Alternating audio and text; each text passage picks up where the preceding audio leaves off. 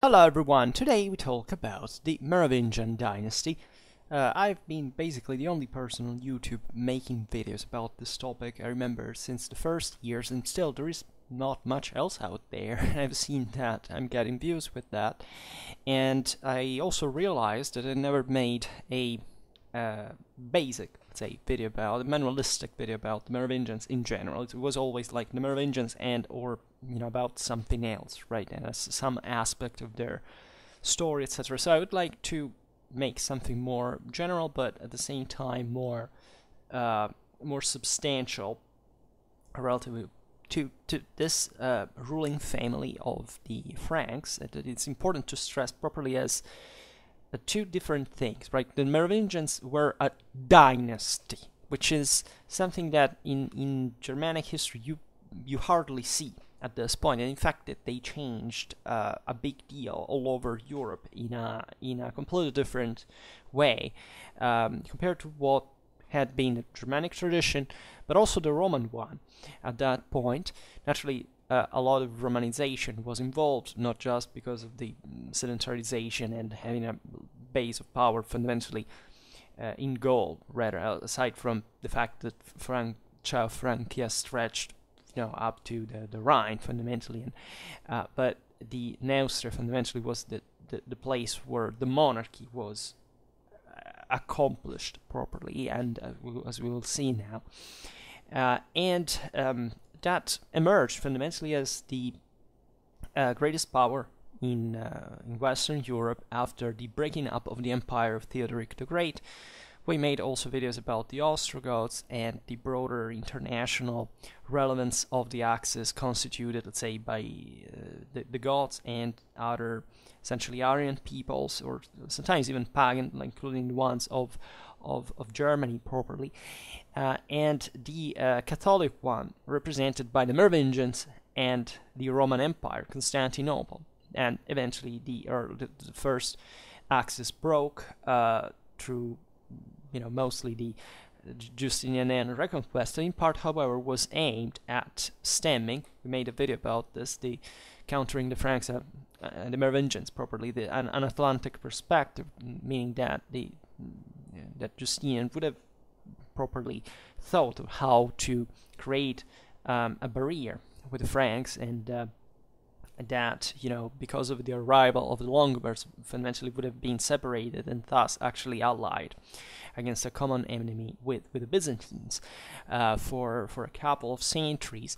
But fundamentally, with the Carolingian conquest of the Longobards, what we see there as fundamentally the Western Empire and the Eastern Empire and their attrition in the peninsula, also in, say, the northwestern outskirts of the Balkans, etc., in Mediterranean, broadly meant would be more evident at some point, and from there all a pattern that developed further with the Holy Roman Empire and so on. But as we explained also in other videos, fundamentally the Merovingians are a bit the overlooked power in Europe at this, I would say, in popular culture at this point in history, which is understandable from one side because of today's, let's say, political, national, prevalences, perspectives, and so on, but also because we are not very documented, right, on an early medieval reality. It doesn't matter how big it was and how much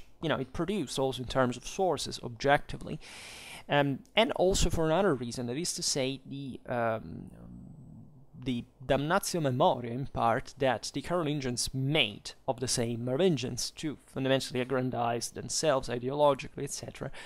And fascinatingly enough, this was a practice that they had inherited from the same Merovingians, right? And together with much else about the feature of their own monarchy and their own sacrality, that is often also downsized at some levels historiographical, but it's really not so. The Merovingians engineered and probably the single greatest ideological, let's say, royal mythology in the history of Europe. Right, there is no doubt about this. Other dynasties acquired fame, relevance, some symbological, let's say, characteristic for their importance, for what they achieved, and also the length of their existence, etc. But Merovingians consistently transformed properly what we know as the West in ways that are dramatically overlooked. So it's important to talk about them and to try to understand better the nature of their power, and seeing how much of what we also historiographically has been attributed to the Carolingians was actually already there. And also how much the same Merovingians, of course, inherited from especially the Gallo-Roman tradition. That is the one on which they solidly built their Catholic power as preferential allies of the papacy way before Carolingian times, and also developing properly a church and a mystics of monarchy, as we were saying before, that were really impressive and constituted an element on its own. But their history is complex, as complex was the nature of their domination. Here, sometimes I use the term Merovingian kingdom because objectively there was a king of the Franks, stretching over essentially the Neustria and Austrasia, the two parts of Francia. But the Franks, the Merovingians, manifested immediately an imperialistic orientation, so much that they subdued all these peoples around, the Aquitanians, the Burgundians, the Alemanni, the Bavarians. Eventually, the Carolingians completed the work further, and that was a system that actually remained intact, as in spite of fundamentally the fragmentation of the same monarchy in 4 distinct kingdoms at the end of the 7th century, for which this power at that point didn't quite exist as such anymore. And in fact, that's how the Carolingians would go on reconstituting the same and also inheriting all what we've seen before about them. So we also made videos on key figures such as Clovis that we will not have the time today to focus on. So you can, I have a Frankish history and a Merovingian history playlist. So if you're interested, it's all there. I'm re-uploading a lot of stuff currently, but it's all available for watch, and we will naturally also keep talking about them. So the Merovingians appear as kings of the Franks in the Roman army of northern Gaul already before times, as they were essentially these reges, these multiple kings that emerged here and there among the Frankish people that, as you know, was a confederation of previous Germanic tribes of essentially northwestern Germany, a bit like the protagonists of what had been the Battle of Teutoburg Forest back in the day, with all the things that surely had passed, in half of a millennium between the thing. We don't have to think they were particularly Romanized. This is a common mistake that is done. Sometimes I get this from the audience also, because they think that since the Merovingians became Catholic and they ruled through the ecclesiastical elites and so on, the Franks were more Romanized than other peoples. This is absolutely wrong. It's a complete misconception that has no ground. The Franks had literally come out of the forest just a few generations before. They had surely, as many other Germans, including some that lived, up to, the Jutland or even beyond that, had participated, had served in the Roman army as faithful Roman soldiers, by the way, and they had acquired surely a knowledge and understanding of what Roman civilization was, and this is true for all the essentially semi-sedentary people that lived at the outskirts of the Roman Empire. And there were naturally gains of power internationally, for which certain people sided more with the Romans, others with with the Huns, but at least back in the day, the situation was more fragmented even within this what we think is the same confederacies that, as a matter of fact, didn't count as, identitarily speaking, for them as much as their own relative tribe or even clan was at some point.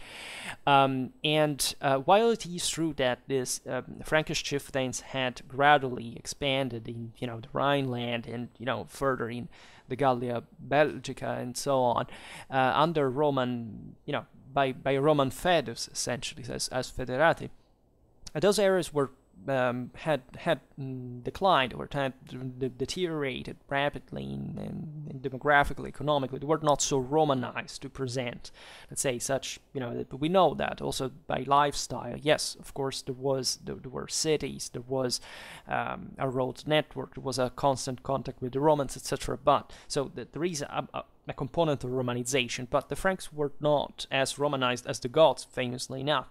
And let's say, Gallia Belgica had been essentially a militarized province, that the Romans actually put a lot of care in administering infrastructurally. The Franks actually took great advantage of that, where especially these great estates that were used properly to supply the legions in the Rhine frontier that eventually passed in the hands of these now Romano-Germanic Gallic lords, right, in Merovingian times, intact, because Gaul hadn't been fundamentally destroyed like would happen actually at this point with the Gothic War in Italy, that otherwise was still Roman. The saying goes a bit like for the Visigoths, where Spain was a sort of proto-vassalatic system, like in Gaul. They established because before the Arab conquest, because that's fundamentally also another land hadn't been raised or completely reworked in terms of land property, etc., like Britain, for example, as well. So there was an enormous continuity, it is true, with between Roman and Merovingian Gaul, but for the simple reason that Gaul was fundamentally a Gallo-Roman reality, right, of which the Merovingians, and this is important, not much the Franks themselves, that surely migrated, especially in the more depopulated north, as we will see now, as properly an ethnic component of some relevance, different from most areas where the Germans settled, in which they were an overwhelming minority from a numerical point of view.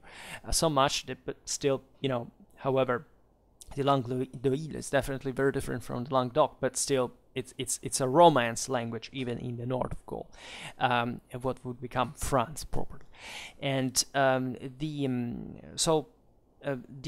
the idea here is the work of elite that was accomplished fundamentally by Clovis, that literally beheaded all the other Frankish chieftains and subdued basically all the free Franks that also traditionally held, as the name says, at least hypothetically properly, stressing this idea, like the Alemanni too, this idea of egalitarianism in a sense. It was anti-monarchic in the most deeply rooted Germanic tradition. And instead, the Merovingians completely destroyed to create a monarchy and a dynasty and a sacred nature of the same that basically was to rule over a highly stratified reality like the Gallo-Roman one already was, right? So much of Frankish feudalism, as later on the vassalatic beneficiary system, we made videos about the commendatio, etc., date back to the Roman latifundum, right? And even before, maybe even in Gallic times, because frankly,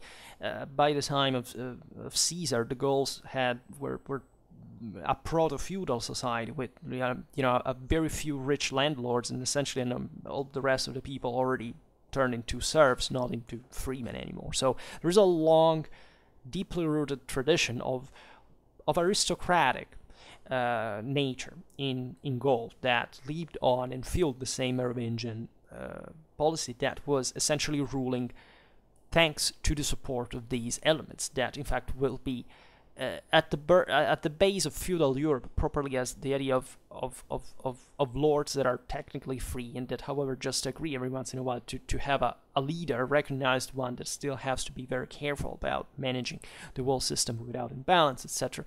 But that still maintains that elite co-opts it and manages to control through it an extensive amount of land. This is very new historically, right? Because the Roman system was still framed within a statal reality, and here instead, state had collapsed, and therefore all that remained were these clienteles and such connections that were fundamentally devoid of a public nature, especially among the Franks. As we will see, there is some historiographical controversy about this interpretation too, but I'm actually very much in favor of the concept. And thanks to such clienteles and the available resources of gold, the enormous and very fertile Atlantic plains, northwestern Europe, the Merovingians managed to create literally an empire. Right, they conquered most of Gaul. They defeated the Visigoths in 507, basically seizing all Aquitaine and reducing down to the land strip in southwest of Mediterranean Septimania. The Burgundians in 534. They also they had defeated the Alemanni as well before, as we will see, and they extended their rule in Raetia in 537. Thus, so the Alemanni, the Bavari, the Saxons eventually accepted their lordship in a way or another. Also, the Anglo-Saxons across the Channel were fundamentally Merovingian clients, and Frankish influence deeply contributed in developing also Anglo-Saxon monarchic models. And the Merovingian realm was thus the largest and most powerful of the states of Western Europe after the breaking up of the Gothic axis with essentially the death of Theodoric the Great. There would be a lot to say also in this international perspective, how much relations had been say complex and the various interests, the various fluctuations and instability of these Romano-Germanic kingdoms that had brought to this. But the Franks were definitely the new force, right? The one that could, as we've seen, create problems also and compete with the Byzantine Empire in controlling the same Europe, and even though they were much of a terrestrial power, still having an influence on Mediterranean areas, right? And there is a world you can ideally trace here, a barrier where the most Romanized lands were out of the reach of the Frankish world. That is, the Frankish world properly stopped in the to those areas that were more Romanized, more deeply Romanized than the Franks were, and that that they exercised over lordship, but decentralized fashion. Nevertheless, it's meaningful still that, especially from the Atlantic watershed, this domination was fundamentally hegemonic, right, and was no other competitor, right? The Germanic tribes being too loose to present any meaningful threat to the kingdom in itself. The Romano-Germanic smaller entities like the Aquitanians, the Burgundians, etc., were also being too weak individually to cope with the Franks.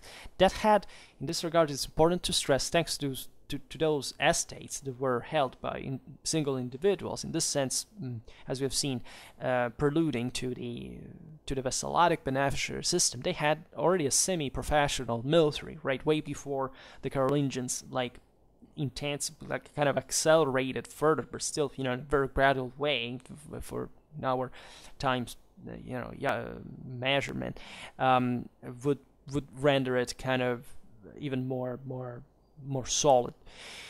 Now, the dynastic name of the Merovingians comes from the medieval Latin Merovingian, Merovingi, so sons of Meroec, and it derives from an unattested Frankish form akin to the attested Old English Merovioving, and with the final ing being a typical Germanic patronymic suffix, and the name comes from the first king Meroec, right? Fundamentally, a legendary figure who we'll see in a while, and there is debate given his, as we'll see, his fundamentally heroic nature, his semi-divine origin.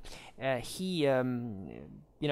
been thought that the Merovingians attached already to such genealogy, dating back to a sea monster, etc. Some kind of sacral nature, right? And there's a debate in this because the Merovingians didn't quite state this specifically. Also, it would have been unlikely to do at the time they reached power, as they were fundamentally Christians, in spite of the pagan relics that still existed. Like, we know that Christian Franks still practiced pagan human sacrifices by the 7th century. So those are the Franks, right? If you want to recognize them, that's fundamentally it. There is properly a term attached to the Merovingians, that there is emetophilia, right? I made a video some time ago about the sacralization of the Merovingian monarchy that fundamentally revolved about the sacred nature of the, you know, properly of the mission of which the dynasty was invested. The Merovingians basically took every single ideological tool possible to aggrandize their own power, right? And much of this was connected naturally with the Christian passion, the sufferance of Christ's death, the newly converted, bloody, ethically speaking, pagans. So, you know, the most you know, I admire the most violent aspects of this. Is you know, something that the Franks would maintain for a long time. Charlemagne, the Carolingians were, for example, much more Jewish in nature than Christian. In considering their literal obsession with the military content of the Old Testament, they craved for blood. There is a properly an insistence in their monarchic ideology for blood, because this is not just a warlike people, but it's also a dynasty. So as we will see, also the pros and cons, the double-edged sword that, you know, represented from a political institutional point of view, the fortune, in fact, the fall of the same Merovingians, and leaning further actually is the fact that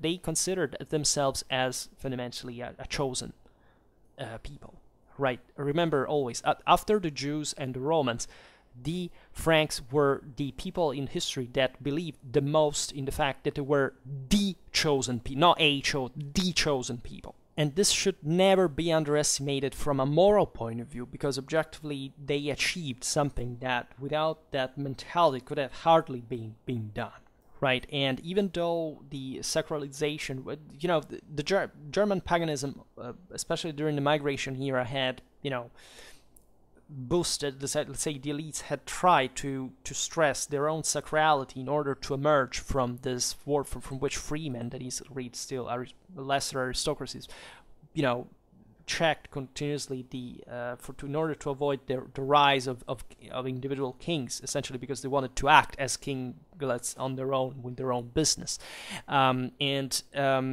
The Merovingians, as we've seen, break completely with tradition. Actually, it was the Goths, under, however, Roman mediation, that were able to properly to create a monarchy on their own. You can argue that the Gallo-Romans did a bit the same thing with the Merovingians themselves, but the Merovingians went much further than the Goths had, you know, had managed at least to accomplish concretely, and at least because they were the largest power. Right, and with the largest monarchic power, that had nothing to be. That Clovis was clever to, as we've seen, literally take out all the other noble competitors, and you know, the Ostrogoths, especially the Visigoths, actually were instead always in turmoil, because they would always, you know, it was very difficult to actually control the whole establishment, that the whole aristocracy that eventually would take over the monarchy on the long run.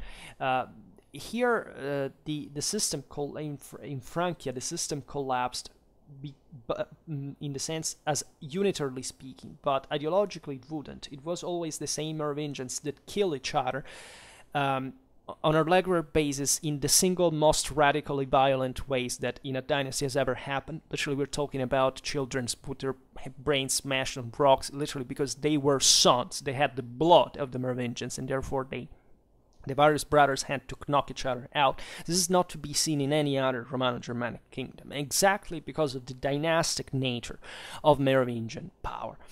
And in any case, their sacralization is somewhat evident. The monarchy was sacred. This is something that lived on the same, you know, political mystics of France, and we'll discuss later as well, because there is definitely a connection. It was nothing teleological between the Franks and the emergence of France, but still there is a connection, and it is very important to see it, especially in the ideological link.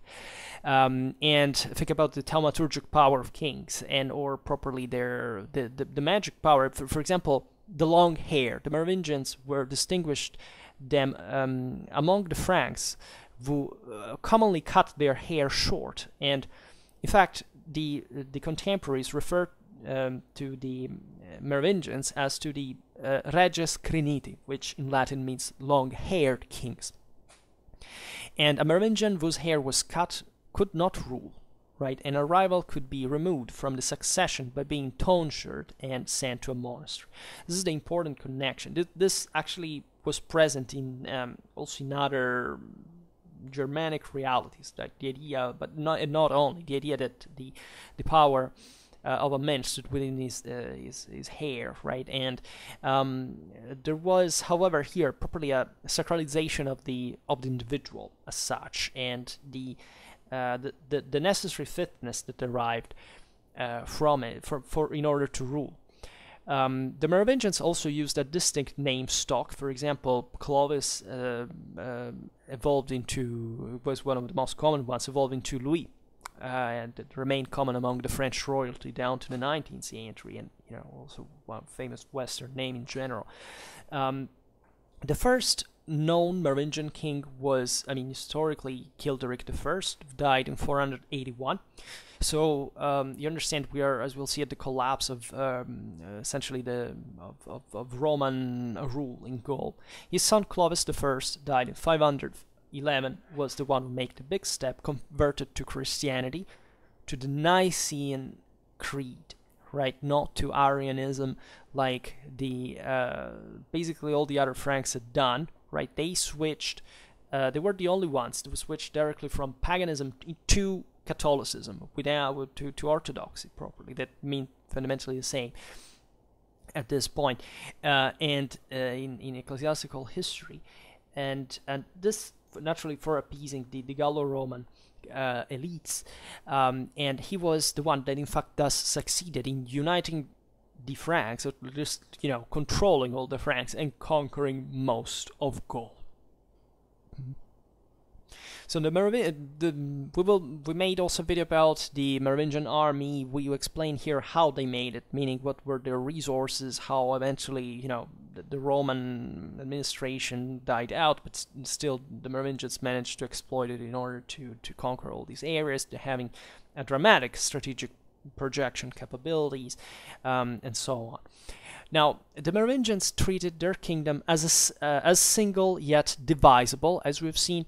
This is very important because the kingdom was theoretically the one of the Franks, but factually it was a personal property of the Merovingian dynasty. And as such, therefore, they, in maintaining the Germanic habit of splitting equally the father's inheritance among the male sons, the Merovingians, a bit exactly like the Carolingians, went on essentially breaking and recomposing their kingdom over and over again through fratricide wars, fundamentally. Clovis' 4 sons divided the kingdom between them, and it remained divided with the exception of 4 short periods that are essentially 558-61, 613-23, 629-34, 673, 75, down to 679. And after that, it was only divided again once, 717, 718, following a coherent, actually, let's say, territorial pattern, meaning that at this point, in spite of the development of the clienteles, etc., there was still, the original districts that were, from Roman, for Roman administration to remain, living on as the main divisions, also on the base of naturally how the peoples had sedentarized, but also on the previous levels of Romanization. For example, these chunks were fundamentally Austrasia, Neustria, Burgundy, and Aquitaine, right? So the more German area of Francia, the most Roman area of Francia, then essentially this area where the Burgundians had been settled, or their remains, let's say, by the Romans, after having been crushed and deported from the Rhine. And Aquitaine, that was historically essentially like another country within Gaul, and that had been previously settled by the Visigoths, that however after Vouillé defeat suffered the hand of the Franks, they fundamentally recentered their power in the Iberian plateau. the center of the Iberian Plateau. And the interesting aspect of this is, however, that these four kingdoms fundamentally were like four squares, like squared into each other, and the main political centers, the main important cities, were fundamentally all close, right, to the bordering corners, right? So those were the areas that eventually would be the very heart of the French kingdom itself. We're talking about very important cities like Paris, Orléans, Tours, etc. But there were others that, here all of Roman tradition, essentially, because they were where gold is. The Romans had made a masterpiece in gold. They had fundamentally on the base of the Gallic, Oppida and trade communication. They had restructured the whole thing in a very easily controllable area, right? It's like France still today. Like there are, all these cities, well, let's say separated in this easily, relatively plain, controllable area, well connected by roads, with surrounding countryside that potentially makes head to the city. So it was very easy to control this, aside from this dynastic splits that ruined the party to everybody. But properly, this was also part of the reason why the same strength eventually also of Frankish leadership would emerge, fundamentally tested and revived all the time, because still there were lots of resources available, and as long as you could channel politically them into some sensible direction, that's essentially what the Carolingians do by expanding the boundaries of the empire and subjugating other peoples and going on with this imperialistic systematic expansion. You would be able to accumulate further an enormous amount of wealth.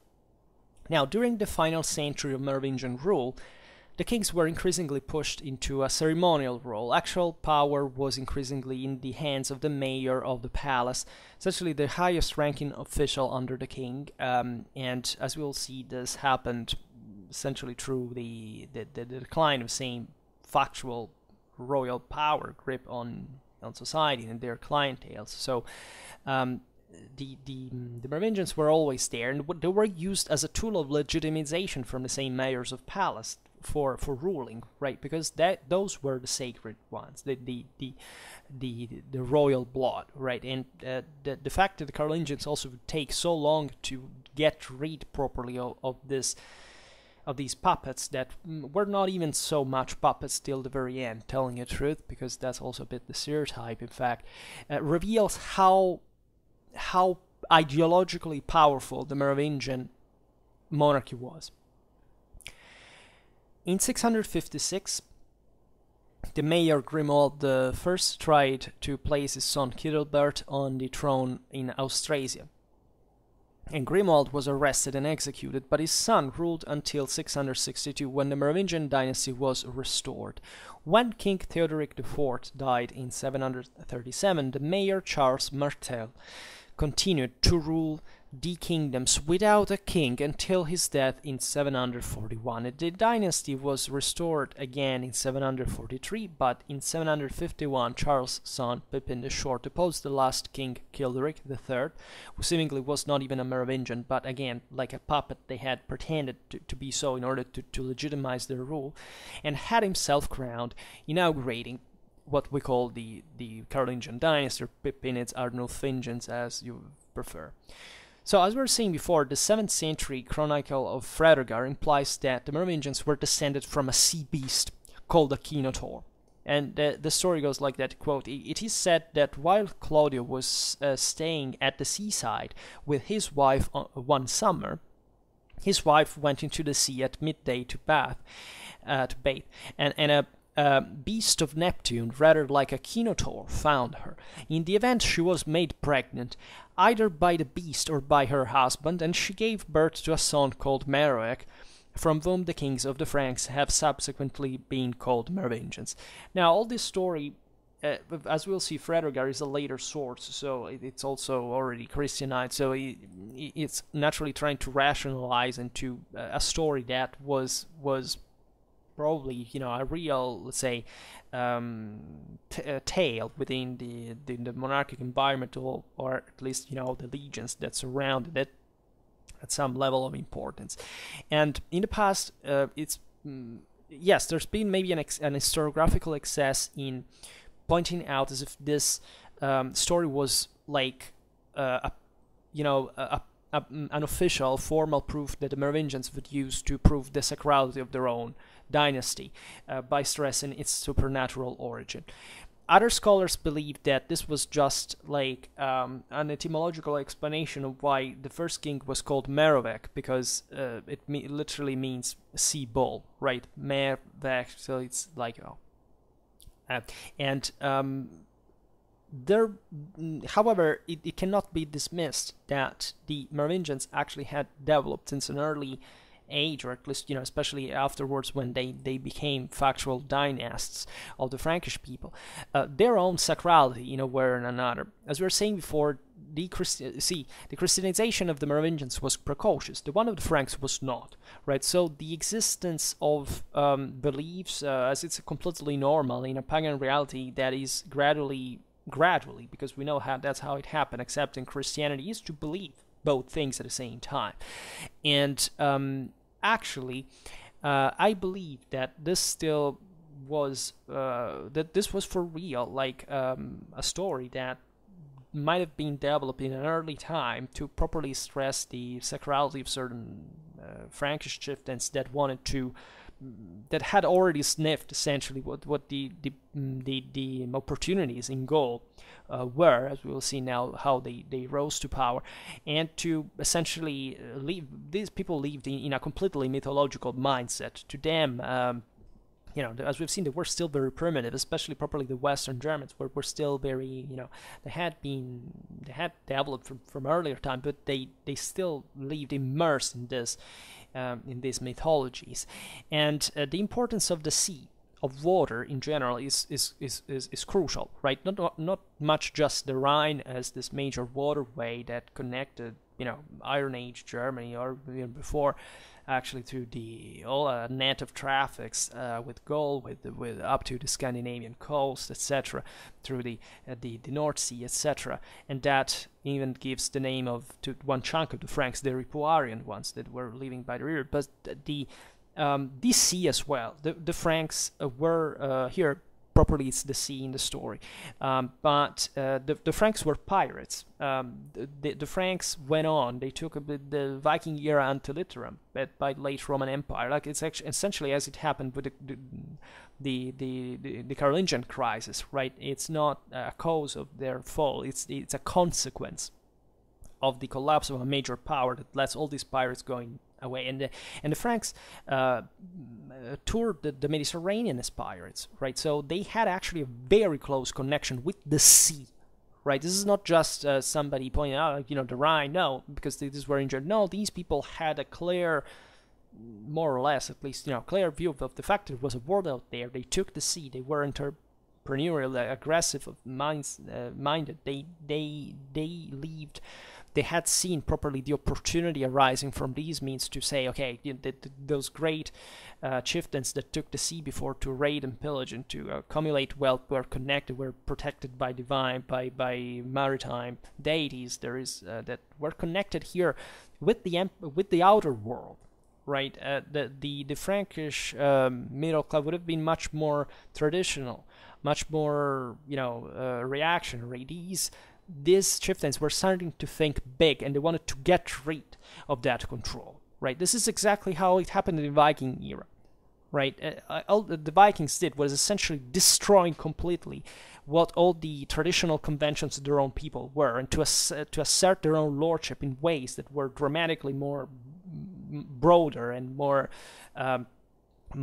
aggressive and built and developed and articulated than the ones of the peoples they left behind. So I believe actually in the sacral touch that such myth of Merovingian could have given to the early Merovingians. Now, story goes that in 486, Clovis I, the son of Childeric, defeated Syagrius that the Roman military leader who competed with the Merovingians for power in northern Gaul, and he won eventually the Battle of Tolbiac against the Alemanni in 496, at which time, according to Gregory of Tours, leading historian of the Merovingian, the early Merovingian, Clovis especially, Clovis adopted his wife Clotilda's Orthodox, that is Nicene Christian faith, right? According to the story that eventually was embellished later on, that in the battle he was losing against the Alemanni, so he prayed for the Christian God. If he had given him victory, he would have converted, and so it happened, and all the Franks converted. Well, happily, this is the nice version. Eventually, it was really something much more controversial, and especially pushed properly by Clovis himself, that, however, made the best investment of his life, considering that he came from a mixed background. His father was a very fine Frankish chieftain that had served the Romans, that knew Gaul very well, what the empire was, etc. His mother was a Thuringian pagan, that she belonged, essentially to the stock that would oppose the Romanization and Catholicization. The Thuringians were part of the Gothic axis, right, not the Frankish Roman one. And so think about the choice of this man, and what literally this was one of the single most impacting choices in the history of mankind, for Clovis to have decided to stick from the Roman Catholic side and changing literally the world forever. After his so he went on. Eventually, as we were saying before, he decisively defeated the Visigothic kingdom at Toulouse in the Battle of Vouillé in 507. Then, after his death, his kingdom was partitioned among his four sons, as we already said, and this tradition of partition continued over the next century. Right, so even when several Merovingian kings simultaneously ruled their own realms, the kingdom, not unlike the late Roman Empire, was conceived of a single entity ruled collectively by several kings, right? Because they were all of the same blood. So in their own realms, though, among whom a turn of events could result in the reunification of the whole kingdom under a single ruler. This is a very convenient thing, because it is to be found in other realities. Think about the Kievan Rus. I mean, this idea of thinking to descend from a single dynasty, but then still, and therefore legitimizing the elite in the single chunks of this territory, but is still, in fact, minding their own business in the relative same and kind of competing with one another. It's actually a very strong. It can't be, as we've seen, civilly destructive, but at the same, from an ideological point of view, it's still enforced that, it still shows, first of all, they had managed to assert that primate over the Frankish people, and that, yes, these rulers could fight against one another, but the primacy of the dynasty and their blood was not contested. And in fact, it was never contested. And this is very interesting as well. And this literally goes for the ruthless and bloody policy of Clovis that, literally beheaded all the various Frankish chieftains in an incredibly violent sequence. And all the stories surrounding Clovis, read the one about the vase of Soissons, like this was a person that could split the skull of a person in, cold-blooded, just like that, to assert in front of everybody that nobody could even dare to think to challenge his own authority. And this is how you build a real authority, right? And it was earned in blood, in a lot of blood, especially. And upon Clovis' death in 511, the Merovingian kingdom included at that point all of Gaul except Burgundy, that was kind of bitching around between, given that it was, decentralized enough, but also entrenched in the mountains. So they also looked at Italy, at Gaul, depending on the situation, and trying to think their own thing. And all of the Germania Magna, except Saxony, that, as you know, was conquered by Charlemagne for good. Later on. And this is important because the Merovingians naturally, the grip that the Merovingians had on these other areas of Germany was looser than the one the Carolingians would have.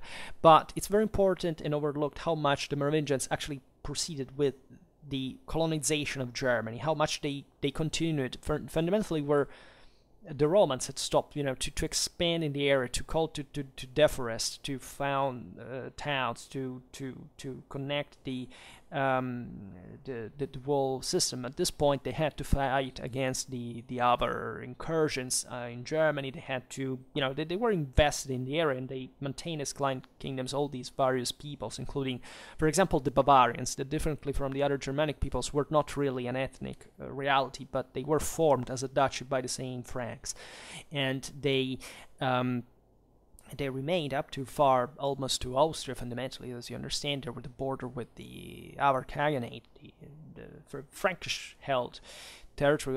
In spite of the, Frankish-controlled entity, let's say better, in spite of this swings, let's say, this intermittent Merovingian power, that when it would crumble and the split in all these four kingdoms was in effect. In fact, sometimes they sided with the Longobards, etc., and so on. But by far, still, the broader Frankish system was more powerful than any other in the area. To the outside of the kingdom, even when divided under different kings, the other peoples, as we've seen, however, were still within the Frankish orbit, right? Burgundy was conquered finally in 534. After the fall of the Ostrogoths, the Franks also conquered Provence, that Theodoric had invaded and seized. And in fact, the Italian borders here are important as well, because when the Ostrogothic power fell, fundamentally, the Franks managed to occupy the Alpine passes that would remain still today. The border between Italy and France, normally between countries, it's at the watershed, right, of the man. Instead, France always maintained the upper hand as a greater unified power, and the border stands from, let's say, the Italian side, rather. So this started ever since back in the day when the Longobards had invaded, after the Gothic War, actually, and when the Longobards invaded the peninsula, and still, albeit they managed to survive to the joint Frankish-Byzantine assaults in the 6th, 7th century, they always regarded as, the Alpine watershed, in favor of the Franks, traditionally. Also, the boundary with Visigothic Septimania remained fairly stable. Now, internally, the kingdom, as we've seen, was divided among Clovis' sons and later among his grandsons, and frequently saw war between the different kings, who quickly allied among themselves and against each other, with the most atrocious dynastic feuds, and the death of one king created conflict between the surviving brothers and the deceased sons, with different outcomes, right? You would go after the children. This was done, right? You would want to literally cut down their seat to literally to claim overlordship. And later conflicts were also intensified by the personal feud around Brunhild. That was a hell. Here, women were queens. The Frankish queens had some beautiful dramatic stories, by the way, that are all actually interpreted historiographically at the time in kind of a edifying fashion, because at this point the Christians wrote, but they were actually sometimes very powerful individuals, and they were very capable and very concrete. Brunhild especially was a great ruler, and if you know the story, she ended quartered by being pulled by horses. That's kind of the Frankish style, if you wonder what we're concretely talking about.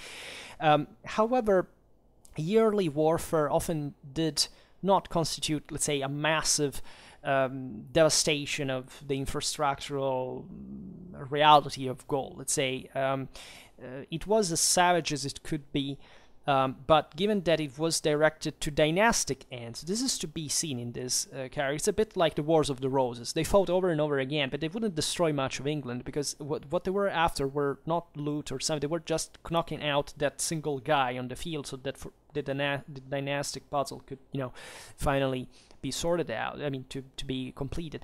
And the same goes with the Franks in this regard, that, well, by having a powerful military that, especially during the 7th century contraction of Europe, demographic, economic resources, etc., surely had slowed down. We see it properly by scale. Clovis could launch offensives several hundreds of kilometers away with ease. At this point, it became almost like wars were becoming hunting parties, right? But there is a kind of and this is not surprising that it happened in France, this essentially quasi-chivalric establishment of rules and norms about properly what war had to be, this ideally noble way of war for which, among aristocrats they would manage, things, even in spite of this, as we've seen, radical violence, but still, minding that it was not about destroying each other's kingdom, because technically it was everybody wanted to have it integrally. So, this is a consideration to make, because chivalry was not invented, in a day. It was something that dates back to the Proto-Indo-European, equestrian culture and so on, and was revived under these quasi-feudal realities, as we can understand. Eventually, Clotaire II in 613 reunited the entire Frankish realm under one rule. Later divisions produced the stable units of Austrasia, Neustria, Burgundy, and Aquitania for good, meaning that even these territorial repartitions, aside from the general, ethnic, geographical, unity that they already had on their own, they somewhat were, however, redrawn a little bit. There were some boundaries were adjusted, and however they emerged as important areas on their own. So some would fundamentally disappear in a way. At least Austrasia would not survive as such, unless we consider it as a sort of broader Lotharingia or something like that in later centuries, but there is nothing teleological about it. Now, the frequent wars had weakened royal power, of course, and this is the reason why the aristocracy had made great gains and procured enormous concessions from the kings in return from their support. Essentially, these were the great Gallo-Roman Frankish lords who had always ruled, also ecclesiastical ones, as lords of their own cities, of their own territory, in that were seeing their own control of the area increasingly as a hereditary prerogative, right? And among the wars between the Merovingians, all these, in the lack of a statal reality, as we will see now, the way was essentially favoring them, like granting them some further, rights of rule on their territory, always on behalf of the king, because technically this was believed to be, as we've seen, a private possession. Always, there is nothing more effective than the word private to define the Merovingian rule and its own public aspect. This is not a public reality as such. It's named Frankish Kingdom. It has this broader ideal, popular concept, but factually it is only and exclusively a private possession. Everything is there is not an idea I have to obey a greater authority, because the authority, or a greater good, the good or authority is the king himself and his blood, right? So it's theirs. It's a private thing. And this is how they see, by right of conquest, the whole thing. This happened also elsewhere, but let's say that in this country where the monarchy was eventually never to be contested anymore, there is no other ideology that develops in parallel to it to counter it in any other way. These concessions saw the very considerable power of the king parceled out and retained by the leading comites, and duces, so counts and dukes, that were essentially the comites, especially the main, there had been a partially public, let's say, when the Merovingians had invaded Gaul, they naturally began to rule on the Roman administrative base, right? And they had sent their own counts to, men of trust, their own military clienteles, etc., to rule these various areas, right? And calling them comitas, right, and essentially occupying largely what had been the previous Roman districtuation of the provincial dioceses and so on.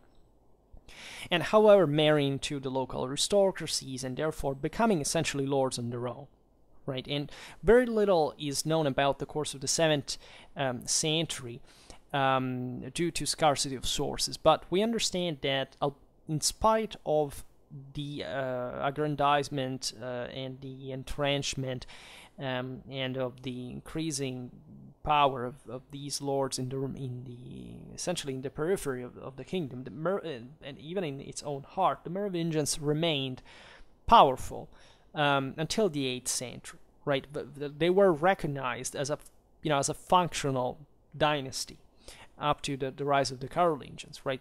And the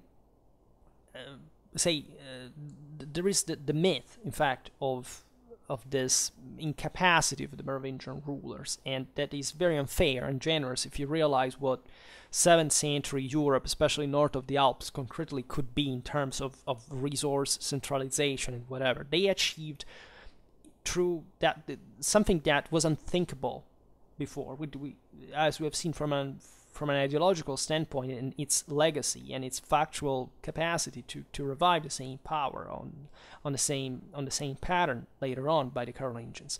Clotair's son Dagobert died in 639, who sent troops in Spain and pagan Slavic territories in the east, is commonly seen as the last powerful Merovingian king, while the later ones are known as rois fainéants, so the literally do-nothing kings, despite the fact that only the last two ones were literal papas wouldn't achieve anything. And the kings, even strong-willed men like Dagobert II and Chilperic II, were not the main agents of political conflicts, leaving this role to their mayors of the palace, who increasingly substituted their own interest for their kings. This was, though, a gradual process, and it was not dictated by, let's say, a nature of this dynasty, or a sort of lack of interest that these guys would say, okay, well, we just hand down power to these majordomes because what may ever happen, right? I will simply spend my life retired in this country mansion, and while these other guys kill each other out there in my name.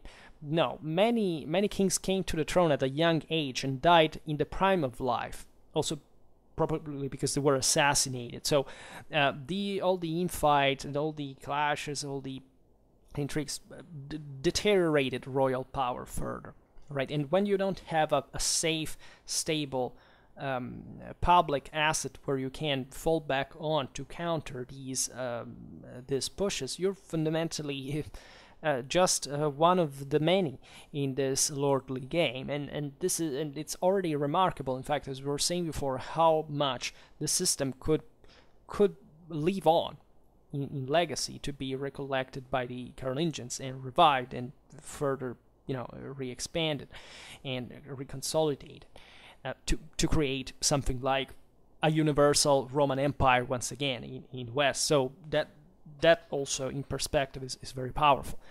And the conflict between mayors was ended when the Austrasians under Pepin the Middle triumphed in 687 in the Battle of Tertry. That is regarded a bit as the rise of the Carolingians, but this is not, say, the definitive rise of the Carolingians. Actually, it took a lot of time before Carolingians would secure power, or in fact they could even hope to become the ones that managed eventually to be. But after this event, Pepin, but not a king, was the political ruler of the Frankish kingdom in a sense, and left this position as a heritage to his sons predispositionally. So it was now the sons of the mayor that divided the realm among each other under the rule of a single king. This passed, however, through a very gradual ousting of the various mayors of palace, right? So Tertry is not really the real turning point. It was just an important point of emergence, and pretty much it. After Pepin's long rule, his son Charles Martel assumed power, fighting, in fact, again against nobles and his own stepmother, by the way. And his reputation for ruthlessness further undermined the king's position. And under Charles Martel's leadership, the Franks famously defeated the Moors at the Battle of Tours in 732. After the victory of 718 of the Bulgarian Khan Tervel and the Emperor Byzantine Leo III the Isaurian over the Arabs at Akroinos, led by Maslama ibn Abd al-Malik, prevented the attempts of Islam to expand into Eastern Europe. The victory of Charles Martel limited its expansion to the west of the European continent. Right, and during the last years of his life, he even ruled without a king, though he did not assume royal dignity. They wouldn't dare doing it. His sons Carloman and Pepin again appointed a Merovingian figurehead, the Skilderic III, to stem rebellion on the kingdom's periphery. However, in 751, Pepin finally displaced the last Merovingian, and with the support of the nobility and the blessing of Pope Zachary, that was the only intermediary that could make this switch, became one of the Frankish kings. Chilperic III was fundamentally an obscure figure that had been temporarily put on the throne to in fact, to act as a Merovingian, so to confer power to the same mayor of Palace that was acting on his own behalf, right? And the papal connection with the Franks here was just revived, right? The Pope Zachary, by anointing the Frankish king, was Pepin, wasn't really doing something so revolutionary. Like, you know, there had always been a very strong contact between Rome and Francia, and properly a broader Catholic alliance that had helped the Merovingian monarchy also to consolidate its own power, to shape it in an orderly way, also in terms of ecclesiastical administration, dignity, and so on. So at this point, the Franks use this connection to put an end to the institutional fiction of the Merovingian dynasty that effectively has no concrete power anymore in their figures, and to essentially formalize their own rise that had already happened. At this point, they would control most of the air. But even with the Carolingians, the same problems that had afflicted the Merovingian dynasty would represent, right? And the same Carolingian Empire is an accident, because if it hadn't been for first of all, these very strong figures like Pepin the Middle, then Charles Martel, Pippin the Short, etc. But there would have not, first of all, been a Carolingian monarchy in power. But also, if Charlemagne and Louis the Pious had not been essentially the only surviving brothers of their own respective, siblings, the same Carolingian Empire in its unity would have not existed. Like, Charlemagne was lucky his brother Carloman, against whom he fought all the time, died. But, that unity was just an accident of biology, right? Of these people to live on, like, and others to die. But the same thing that had brought the Merovingians down is the same one that would bring the Carolingians down in perspective. It wasn't just a dynastic problem, but surely if at every generation you split the country and you start fighting against one another, well, you can't complain if things go downhill, right? So when we look at this history, we have to be very concrete and objective about the fact that the Merovingians were not, let's say, something inherently different from a political institutional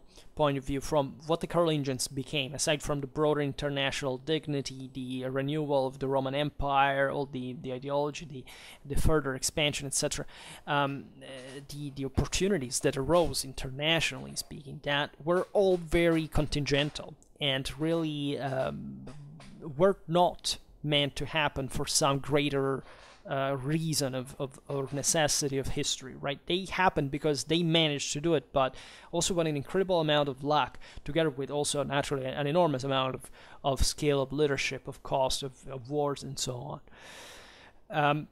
So speaking of Merovingian government, well, the monarch would essentially redistribute conquered wealth among his followers. Again, this is exactly what the Carolingians built their empire like. The Merovingians had done the same. We're talking both of material wealth and the land, including its indentured peasantry. That was, in fact, the most important asset there. Remember this, the Gallo-Roman latifundium was intact, so these Frankish nobility married into the Gallo-Roman one. The bishops were extremely powerful at this time. They married and lived like secular lords, including military life on a regular basis. There was no difference. It was allowed. Nobody would see anything strange about that, so they simply this dynastic ties would also develop at a lesser level in order to create this greater landed seigneuries, exploiting the local labor to reinforce their own control, to develop further. I mean, Gaul was at this point essentially the richest country in Europe in absolute terms, right? At least in Latin Germanic Europe, in terms properly of amount of wealth. That means amount of people and agricultural production, right? In quantitatively speaking, and these powers were not absolute as we've seen in general. They were also floating. There was a very Machiavellian political, attention to everything that could provide advantage, disadvantage, and always remember that as the Merovingians split their patrimony among the male heirs at every generation, so the other noblemen did, because that was their tradition, their custom, and so the same problems the Merovingians faced were faced also by this lesser nobility. As we were saying before, some scholars have attributed to the Merovingians a lack of sense of res publica, right, of stata, of public culture. Other historians have criticized this view as an oversimplification, but factually, albeit indeed as we've seen, there was a sense of unity, let's say, represented by the monarchy in itself and by the establishment that had managed to consolidate. The private nature of Carolingian of Frankish public culture. We made a video about that, speaking of the Carolingians, but this fits completely well to Merovingians. Is quite realistic. Like in Gaul, you don't find any other, let's say, concrete public institution and say, well, this is factually just the survival of an idea of state. Right, when the kings appointed magnates to be comites, charging them with defense, administration, and judgment of disputes, you see that this was done in ways that were not fundamentally codified. It was just about the local customs and traditions, and things went on more or less on their own. Where is the ghost, let's say, of a state, of a sense of a republic that survives in this? It was all private, as we've seen. It was exclusively private. So it's actually very accurate, in my opinion, to stress how this was true, and this would remain in those countries for so many time. I mean, look at the French nobility and monarchy. I mean, that it was a deeply ingrained, macroscopic, by the way, cultural feature of the Frankish oligarchy that wouldn't contemplate anything else, right? The Roman state had evaporated. The Germans fundamentally were, warlike, ruthless people who truly believed in the right of the stronger to rule, and everybody who was conquered fundamentally was worth zero, right? These people, as we've seen, had been also loosely Romanized, as we will see now, especially in the north of Gaul, when most of the Franks settled. That Roman civic ideals had fundamentally had already declined in the late empire in general, and the same Gallo-Romans were quite private in nature. What do you think that would push these people to have a public ideal of state? There wasn't. We're talking about the early Middle Ages, and we're talking about civilization having existed in these regions from not even a millennium. So before literally nothing else had ever happened, of course, was prehistory. What do you think there could be? Why would wouldn't be there? Of course, the Merovingians themselves as elite who played big, let's say, and realized what more concretely than any other, the pressure and they worked in order to create something more centralized, but their means, factually, were not statal in nature. They were something still founded on private clienteles, and what was more logical to do, trying to centralize those prerogatives, as you've seen, including factors of cooptation, for example, also compacting further some nobiliar possessions, so that you could control through those key figures greater areas of the kingdom, etc. It's that simple. We don't have to search for a modern determinism to stress that there must have been some kind of public ideal behind all this, because otherwise you can't explain. Well, of course, if we speak by absolutes, for sure that this was not 0%, but at the same time, let's be honest about what nature of Frankish power essentially was. It was only private. The rest is virtually insignificant. And consider that, as I was saying before, the Roman systems of taxation and bureaucracy had fundamentally collapsed. Also, from a monetary point of view, right? It was this was a long process. Think about the unknown and how the same Romans had settled foederati in Gaul to essentially leave off some parts of the properties of the land that were already settled by previous agents of the state as lords fundamentally. And the Franks had taken over such administration, and they gradually penetrated into the thoroughly Romanized west and south of Gaul that truly were more civilly advanced, right? As the legal history of these countries fundamentally is, like the Visigothic law, the Burgundian law were Roman law. The Franks didn't have that. They had a customary law, as we will see in a while. The administration worked with counts having to provide armies, enlisting their milites, and endowing them with land in return, so doing the same thing as vassals fundamentally. And these armies were subject to the king's call for military support, in theory, and annual national assemblies of the nobles and their armed retainers decided major policies of war making, because at the end of the day, the Carolingians didn't invent the fact of going at war every single damn year, so much that the only important news in Frankish chronicles regarding to military expeditions is the years in which this didn't happen, because it would have been something exceptional. The Merovingians were the same. Why did these people came with their retinues? Because they had to codify, a low, orderly, civilly. No, because they had to. They had to gather the army to launch the next offensive that same season, and going on. It was an important process also of monarchy making, meaning that through these assemblies it was possible to strengthen further clientelar ties, to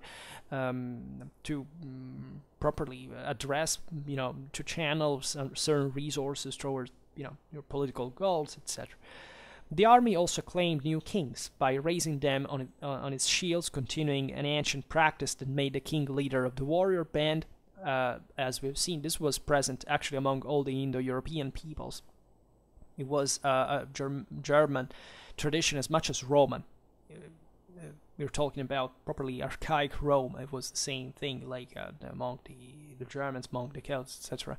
And the important though is that now the Merovingians were, yes, there was this institutional formality of the election of the king with arms, etc. But as we have seen, it was first and foremost about his blood. Furthermore, the king was expected to support himself with the products of his private domain, the royal domain, which was called still the fisc, according to the Roman tradition. And this was important because naturally in such a thoroughly Romanized area like Gaul, more or less, depending on the region of course, but a masterpiece of Romanization, the idea of fisc, so here you see there is a trace of public ideal, but one thing is calling your royal domain a fisc to stress that it's public, to stress that nobody can touch it, etc., because there is a tradition before that also legally stressed it. Another thing is concretely realizing that this royal domain went parceled out among private connections of clientelary nature for just staying alive as a monarch. And so this system developed in time into feudalism, right? Expectations of royal self-sufficiency surely lasted on, right? But they're not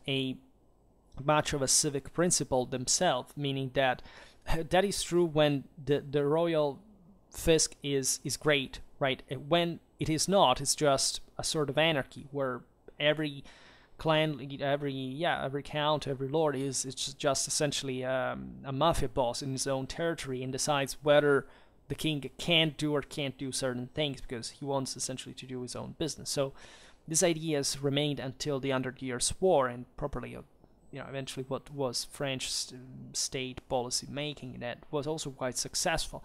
But let's say this goes in part, you see, this contraction, this collapse of a state, if you want, of what was left of it, would essentially happen because of the broader decline of economy, of the demographics, etc., by the second half of the 6th century. This can be easily measured if you study, for example, the Merovingian military campaigns. You realize, as we were saying before, how how small armies, I don't know, from the early 7th century were compared to the ones of the one of Clovis, because properly you understand that there were no resources. They also exhausted a lot of them by continuous war. Right, and trade declined. Agricultural estates were mostly self-sufficient. Right, so also that process of encastellation gradually began. Right, not castles as we imagine them from the ones from in stone from the Low Middle Ages, but meaning castellation as a sort of development of a territorial signory with fortifications, with a sound territorial control. Right. There was some broader international scale trade, though, as always. This was dominated by Middle Eastern merchants, often the Jewish Radhanites, that before the rise of the Italian maritime republics were effectively the most active of European merchants, and that you see in Gaul, especially in central and southern Gaul, in late Roman times, there were lots of also of Syrian communities, of Middle Eastern communities that especially were involved in trade, money lending, things like that. So there was also survival in such important cities, right? Gaul, as we've seen, was being deeply Romanized, but means being deeply urbanized. So cities had surely declined, and so their internal administration organization, but they were still very important in the for the factual territorial control power of the Merovingians in this case, and also all these other bishops were extremely powerful within their own cities. As you know, there were some of the major,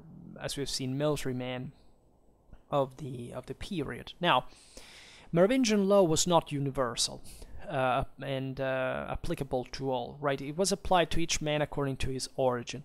The Ripuarian Franks were subject to their own lex ripuaria, codified at a late date, while the so-called lex Salica, the Salic law of the Salian clans, first tentatively codified in 511, was invoked under medieval exigencies as late as the Valois era, because mostly of the issue of female inheritance.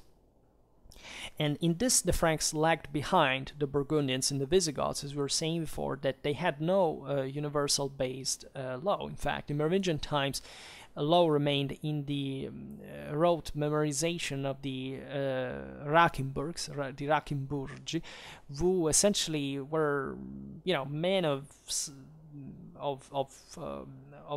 essentially they had this oral tradition that they memorized, and they would become legal experts for, right, and which essentially was based on precedents. It was on the customs of the land, right? And Merovingian law did not admit the concept of creating new law, right, but only of maintaining tradition as such.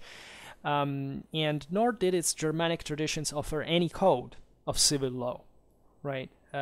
This required essentially a more advanced administrative society, like you could find at this point with the Byzantine Empire, with Justinian I, etc. Instead, in the West, in Latin Germanic Europe, more or less, this thing has fallen concretely, even in the most Romanized areas, in the practice, right? It's just that some regions, such as in the north of Europe in this case, were completely like alien to such practice, and it was enough just to rule things like this, because also, let's be honest, if who is right and who is wrong is to be decided with swords, right? You don't even need that. So that's essentially Germanic law in a nutshell.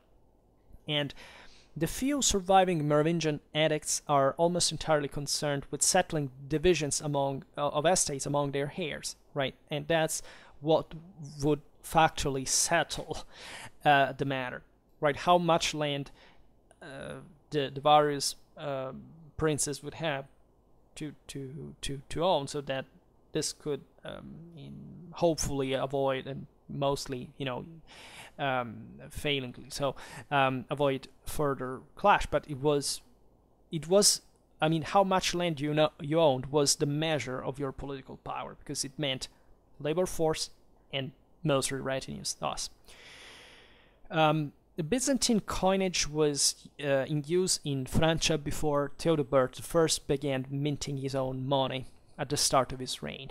He was the first to issue distinctly Merovingian coinage.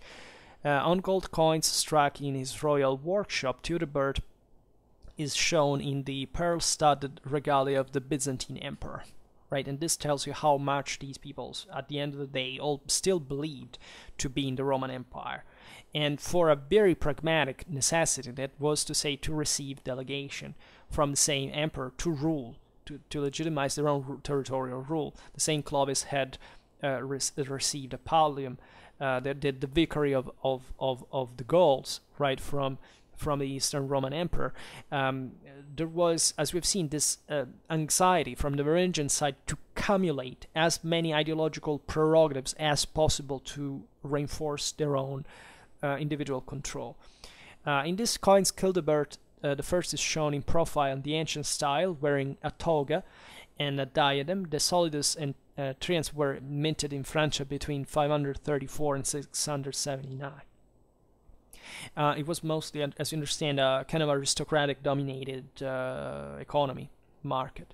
The denarius, in fact, or denier, appeared later in the name of Childeric II and various non-royals around 673-675.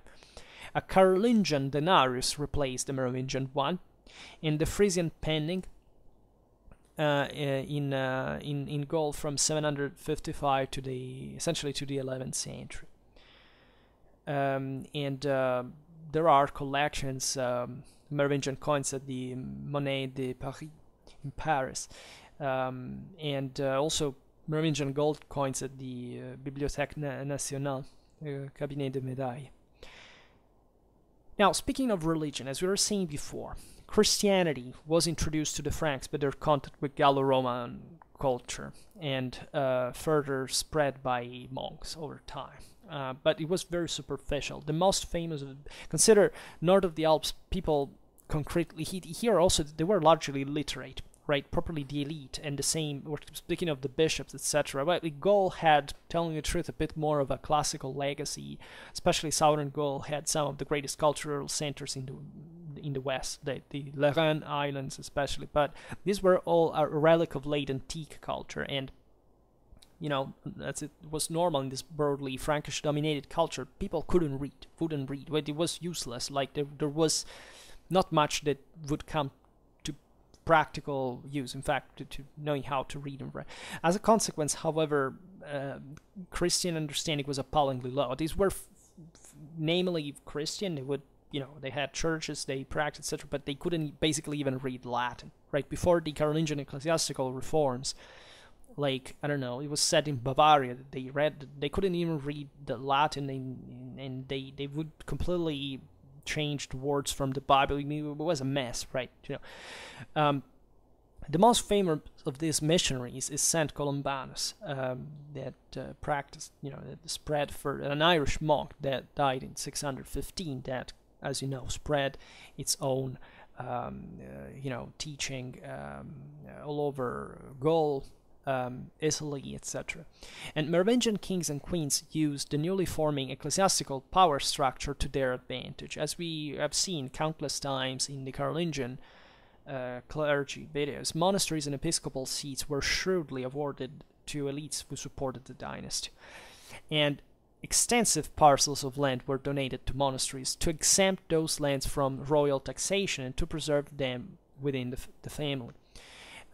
So that this was done both by the kings and their lords, because it was a way essentially to provide, ideally, such certain family members with that would be loyal to the family of origin, some assets that in theory were not to be inherited by the individual abbot or bishop, etc., but that factually was so, right, especially in these realities in early medieval times, and that, however, still retained some kind of, let's say, greater chance of continuity over time compared to secular assets, right, between partitions and other problems. So this was an attempt to centralize through private means, but still, exploiting the church immunities and prerogatives to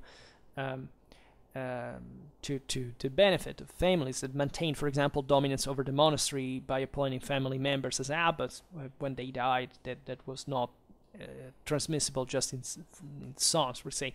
Extra sons and daughters who could not be married off were sent to monasteries, so they would not threaten the inheritance of older Merovingian children. It was another practice. The pragmatic use of monasteries ensured also close ties between the elites and monastic properties that would last for centuries, right, and beyond. Numerous Merovingians who served as bishops and abbots, or who generously funded abbeys and monasteries, were rewarded with sainthood as well. So sacralization was actually present in Christian function, and having a saint within the dynasty was a great prestige that also in later times, in later medieval and modern Europe, would remain an important international prerogative. And at the time, they truly believed there was some magic properly connected with the blood, in fact, and so this very physical connection and emanation of power, of magic, that was just also beyond the salvation, and also useful materially, like in earthly life, in a typically pagan contractual mentality. The outstanding handful of Frankish saints who were not of the Merovingian kingship, nor the family alliances that provided Merovingian counts and dukes, deserve also a closer inspection for, if anything, for one thing.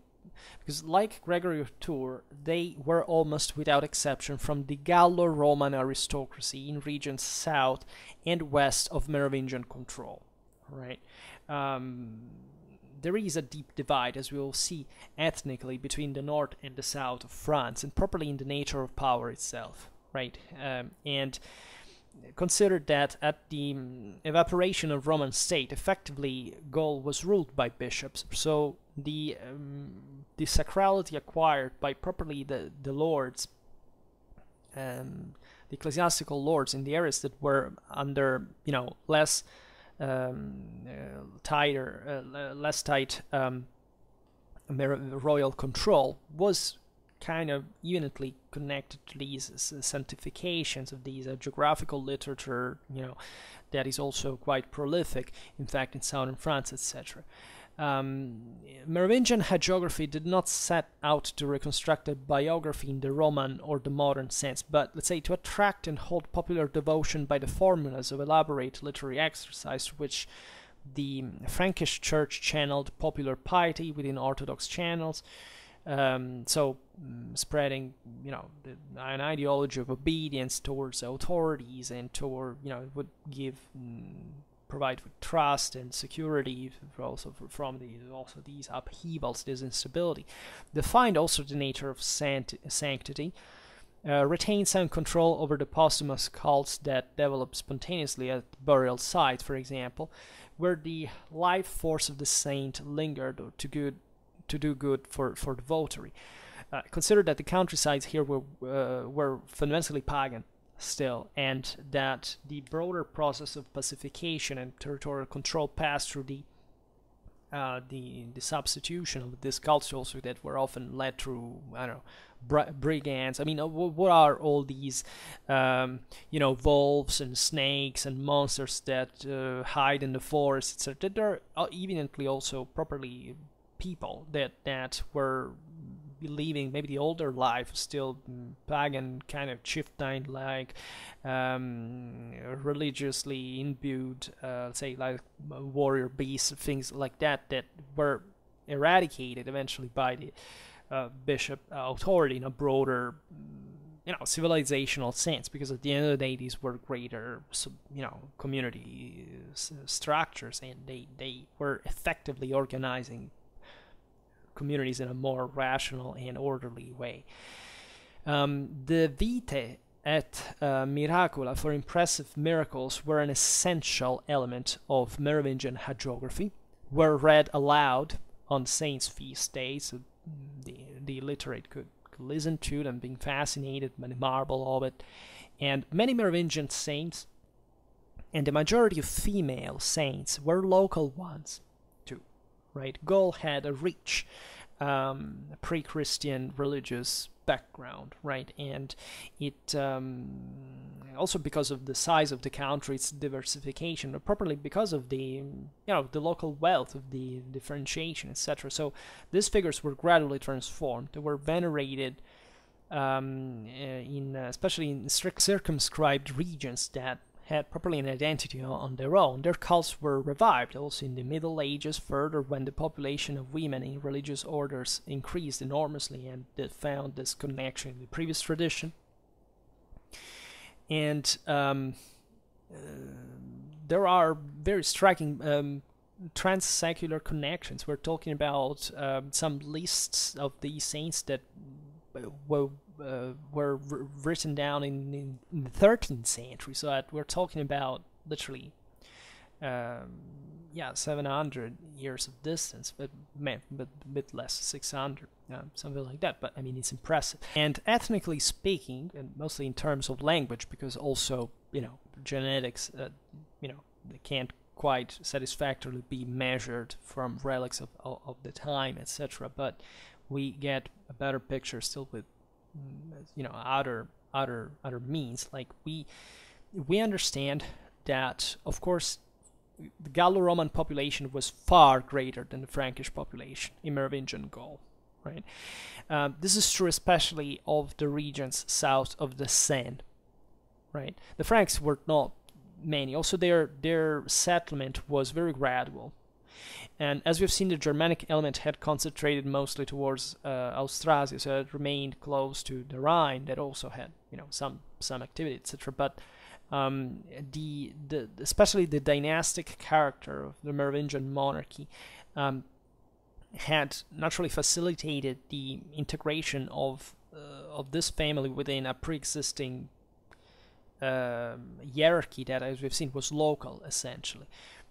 Clovis could have never managed to seize so successfully the control of the whole Gaul if he had not converted to Catholicism, right? It would have been always a mess, like in Spain, like in any country where there was a Catholic majority and, let's say, an Arian minority trying to live, and that would have created more divisions. So that's why the greatness also of Clovis, because he did something that is easily as important fundamentally as Constantine I inside.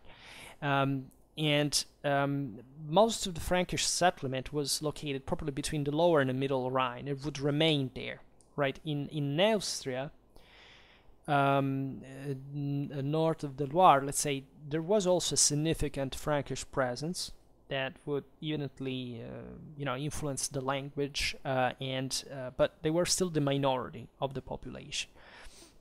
In general, the further south in Gaul one travels, the weaker the Frankish influence becomes. Like, there are some, there is hardly any, trace of settlement of the Franks south of the Loire properly.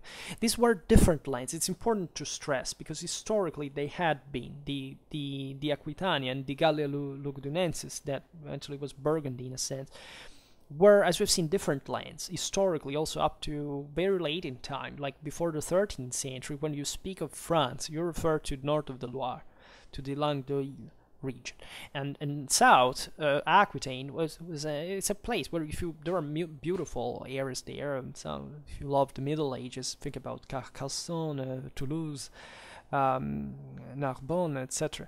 All many beautiful.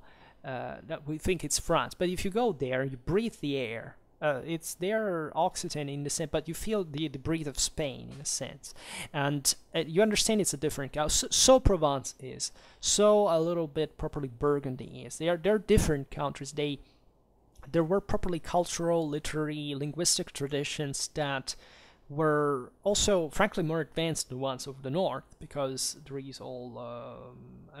I think about the great compositions, the troubadour, all the great high medieval literature that developed in those areas, but properly the influence of the Roman world, and eventually of the Arab world, that poured all those Roman and Greek translations back into the country. Some of the greatest figures of high medieval culture, think about Jabart of Aurillac, and all the universalistic, kind of also scientifically or encyclopedically oriented culture of the time, that would refuel and rethink even unitarily the papacy. It's where they came from areas like Auvergne, that were deeply connected to, for example, their Visigothic past, in a sense. So it was very ethnically composed, as we've seen, and it was mostly a matter of, let's say, elites having more the international connection, also within Gaul, but the populations often retaining properly different ethnic traits, customs, and so on, right? And in Neustria, Burgundy, and Aquitaine, let's say that Latin remained the spoken language in Gaul, right? And throughout the Merovingian period, and so well even into the Carolingian one. And with all these modifications, of course. And the Germanic language was spoken, however, as a second tongue by public officials in Western Austrasia, and Neustria as late as the 50s of the 9th century, after which, in Gaul properly, German was not spoken anymore since the 10th century. For a Germanic language was not spoken anymore.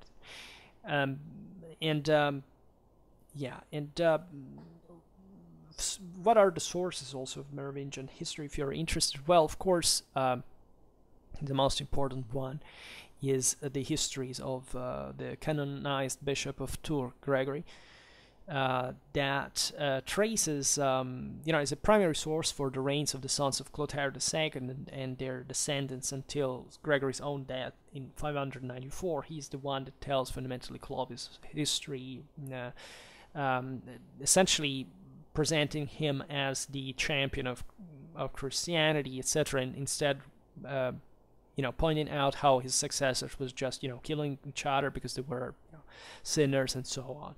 So it has definitely a pro-church point of view, but it's fascinating because it shows how deep still this military ethos of the Carolingian, of the Merovingian, of the Frankish counts in general,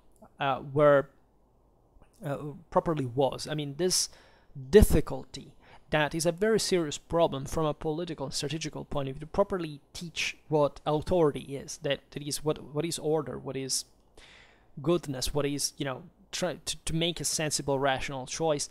And naturally, when you read it, you understand that these people behave like children almost. There are atrocious stories of extreme violence, by the way, that are probably accurate, they're probably realistic given the times and places. Surely there is also a more secular logic applied to what the nature properly of Merovingian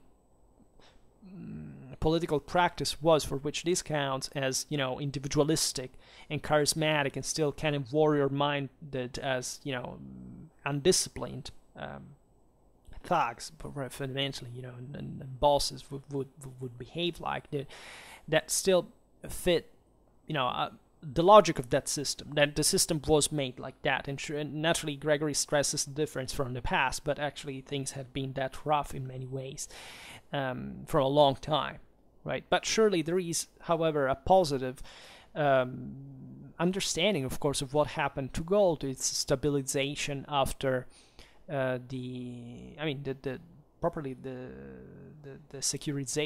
stabilization of Merovingian gold, right? It was seen in a providential term, and it was, yes, a work of civilization after all, and a great one in insight. Then the next major source is the far less organized than Gregory's work, that is still part, let's say, of a late antique tradition, the Chronicle of Fredegar.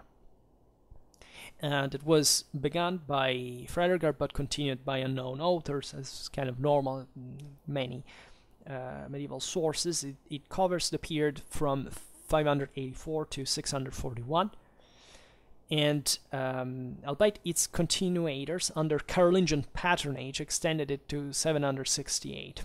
Right, so after the close of the Merovingian era, and it is the only primary narrative source for much of its period, which also tells how in a sense, primitive this world was in terms of properly also literary production. Still, there is probably a contraction of that late antique intellectual background that transforms into this other, essentially military, private reality. And the only other major contemporary source is the Liber Historiae Francorum, an anonymous adaptation of Gregory's work, that apparently ignorant of Fredegar's Chronicle, which is interesting, and its author or multiple authors, and with a reference to Theodoric IV's sixth year, which would be 727.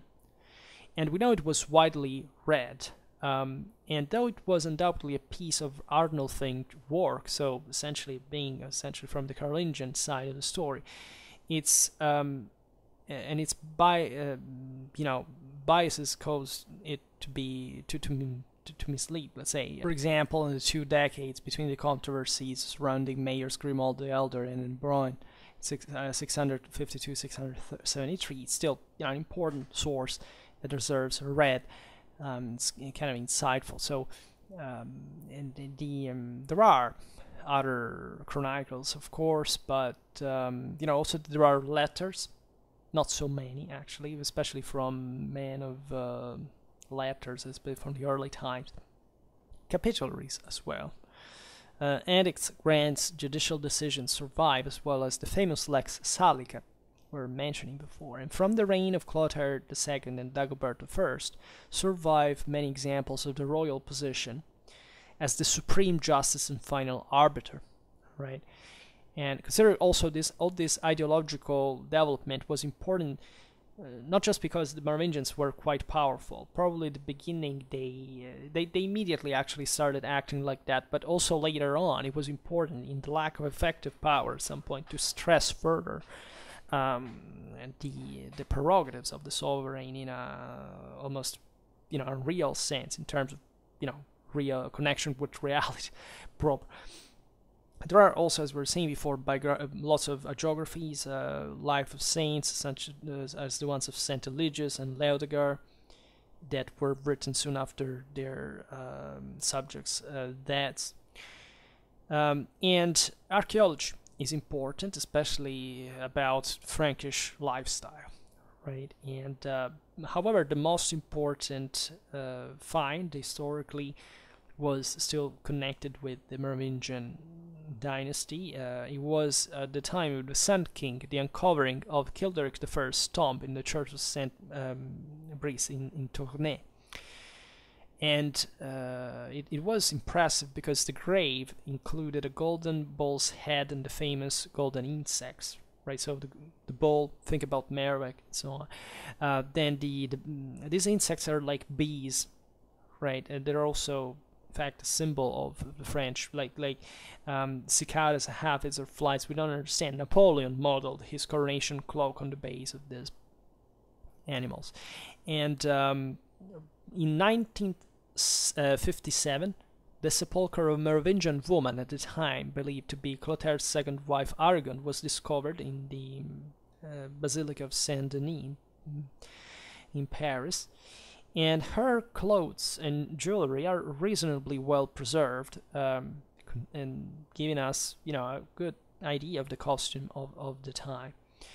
And more in general, the Merovingian period is associated with the archaeological Ryan-Galba culture that is a bit, what the standard, the Frankish one, also emanating around at some, coming from, also stretching other peoples, etc. areas.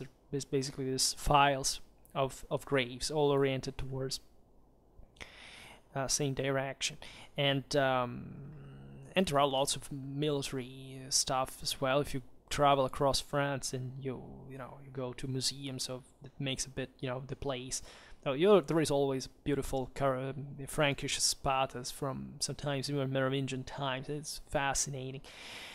I would conclude on a note that I care about because I addressed the topic in other videos and also was hinting at it at the beginning. That is, the broader significance of the Merovingian dynasty that surely we will keep discussing in depth at some point. Relatively to our own times, right? It's obvious that the Merovingians played a prominent role in French historiography and national identity too. This is understandable, right? Because the Third Republic, born after 1870, and therefore distrustful of the monarchy as a model of government, brought the goals, in fact, on the fore in a more popular sense, right? And therefore, stressing we're in time which these things are very political innate. There's not a dramatic historical sophistication behind. It was less, in France historically, the French, with all these republics, by the way, show how quickly, also you see with modern, political parties, how quickly masses change. Let's say political, they don't entrench traditionally just on the same party. They are fluid. They have there is a sense of startled public democratic participation in France that stems from the revolution, from this big problem that historically existed in France. That was basically the most important country in Europe, and in a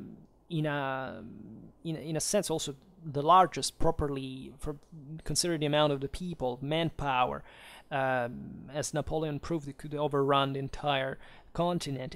There was, let's say, naturally a deep connection with all these problems of the masses, of democracy, the republic. So the monarchy also, however, was necessary. Still today, the French president, in relative terms, within its own state, is the strongest leader in the world, because institutionally there is an enormous power conferred properly to the head of state in the wake of the statal tradition, the civil law tradition emerged from the revolution that is present also in other countries in Europe, but properly also this past of monarchy, of empire, of course, that naturally requires a unity of command that other countries wouldn't have, and that in a sense is connected with the rise of what can be seen, if you don't want to say French, but at least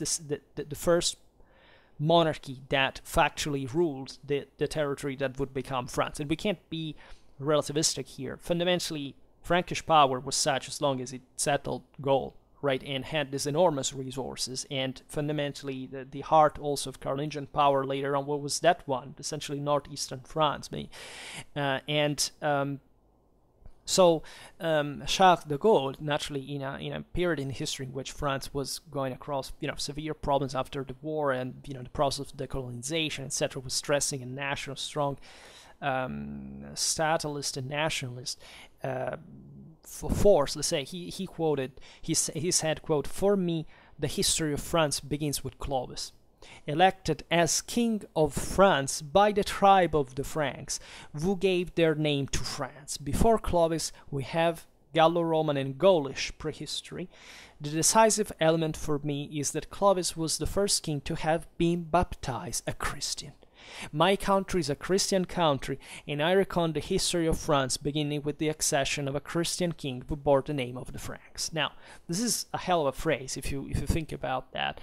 And naturally, he insists on the Christianity of the country. That surely is something that, today, it is true. Like, France is a Christian country. Factually, at least, now societies change ever more quickly.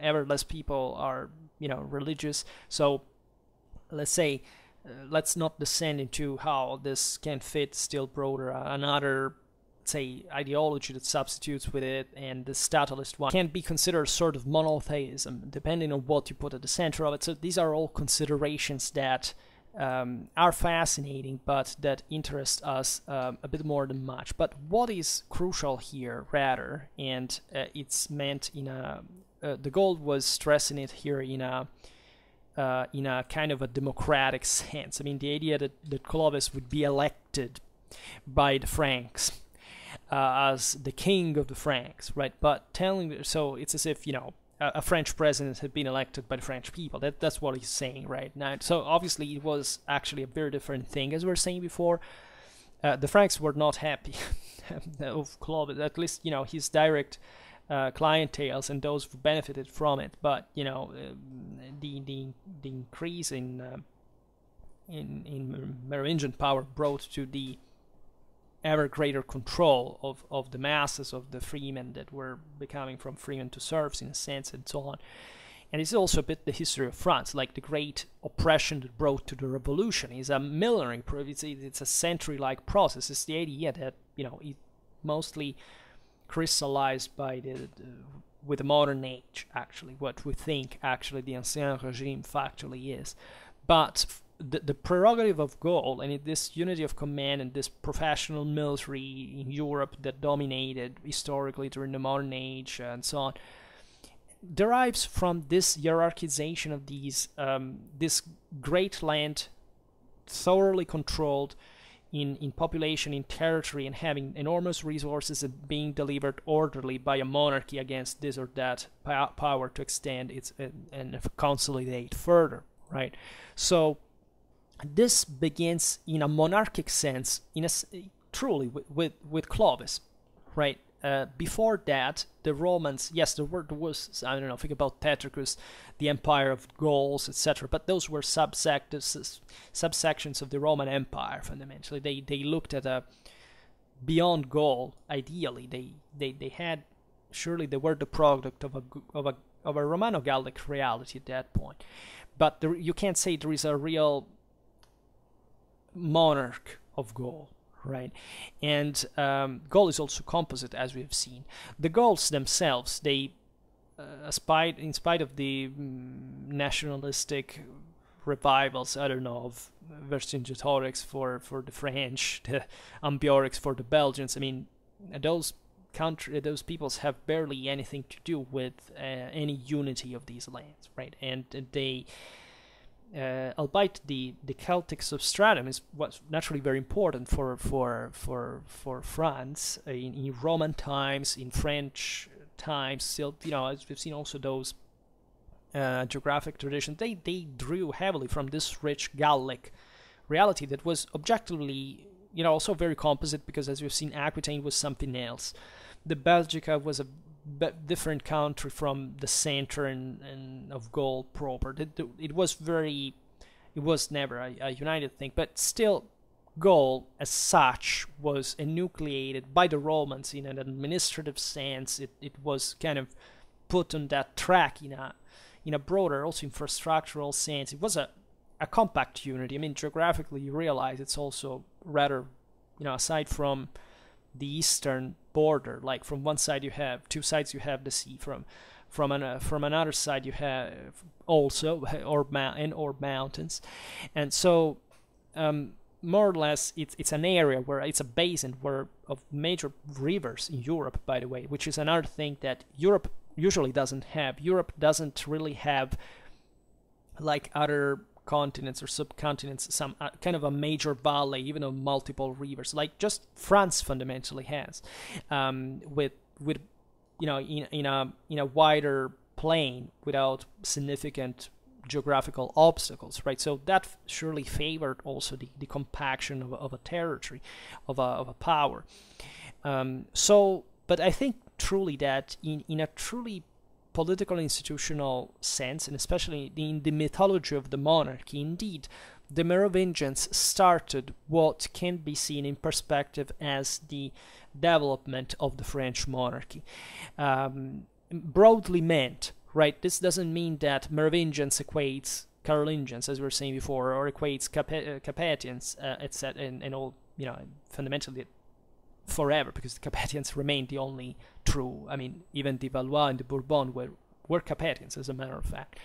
But in other dynasties too, by the way. But let's say that the place is the same. In a sense, the language is the same. It was becoming the same. The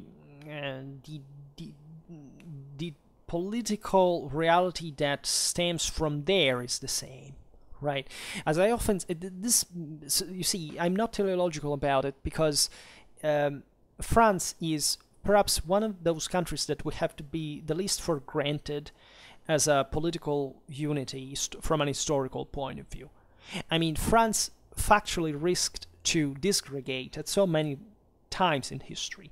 The same.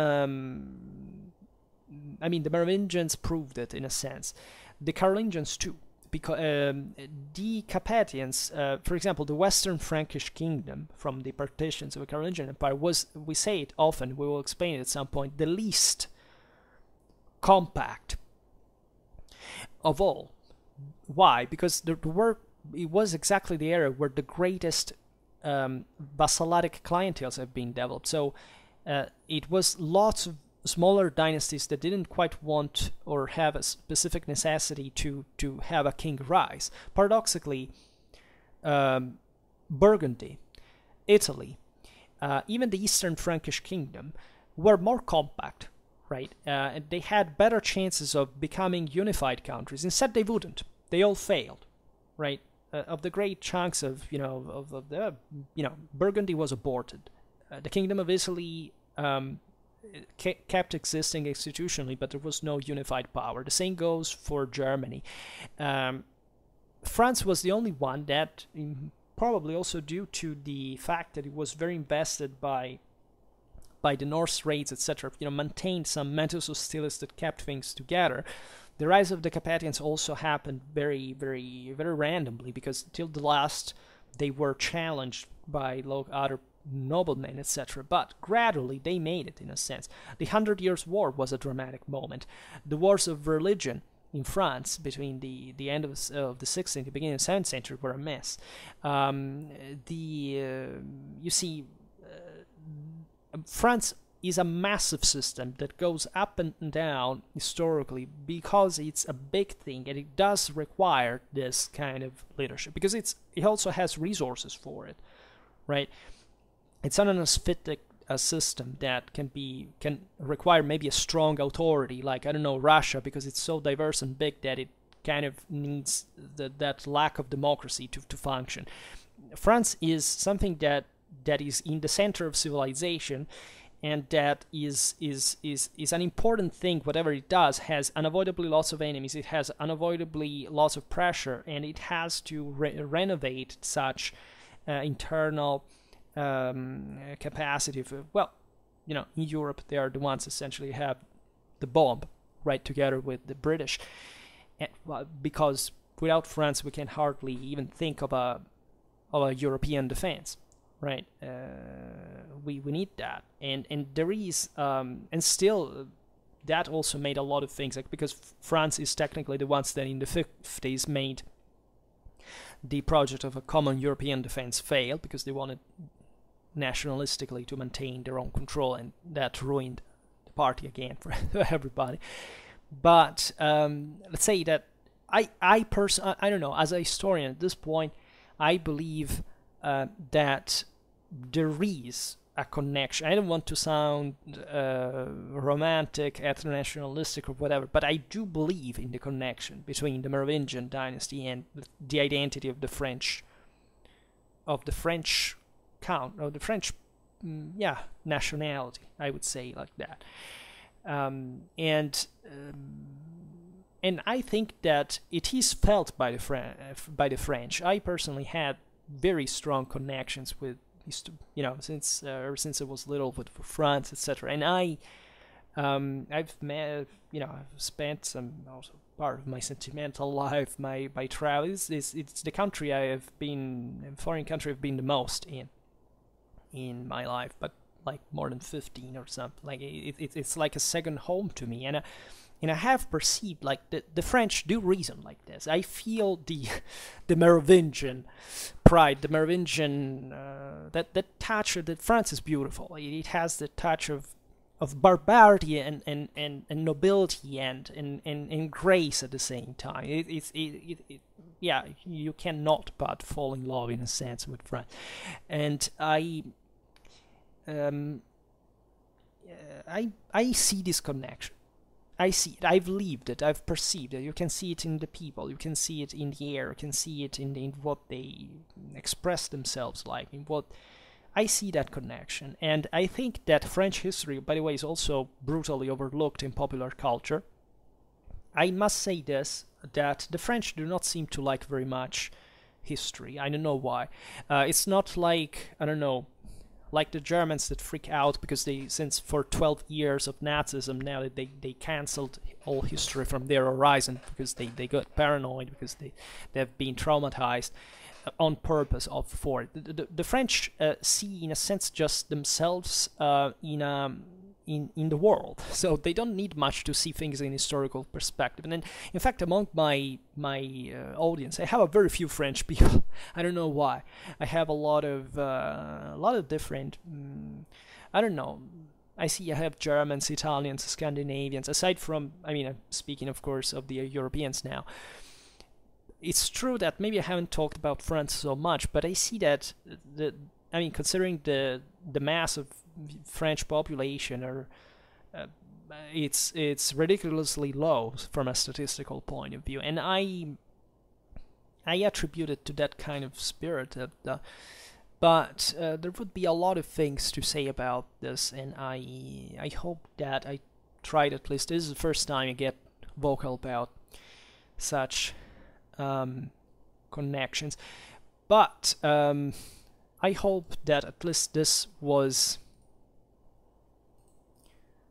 kind of instructive for as I was explaining at the beginning. I never made a video about the Merovingians in general, right? So now we will go further in depth. At the moment I'm making lots of basic history videos because manuals sometimes are too dispersive.